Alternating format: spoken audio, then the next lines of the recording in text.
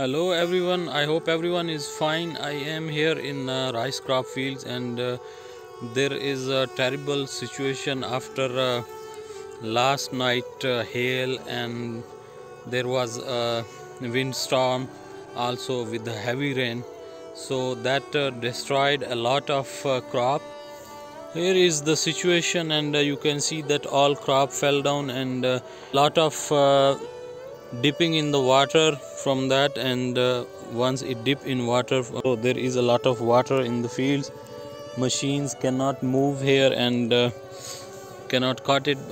Also it is not fully prepared to cut. We have to wait for a few days, but problem is, if there is water, we cannot wait for a long time. So that is the situation, and every farmer here is worried about that. Definitely they should get worried, because this is not just a crop. There are so many dreams connected with that crop, and everyone was waiting for their crop to get ready so they can cut and earn money and do a lot of things.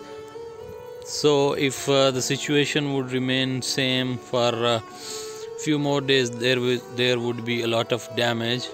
The only thing that we can do right now is the drainage of water in a drainage line there is near to the fields, and we are cutting that and making the line, water line, to drain the water in that.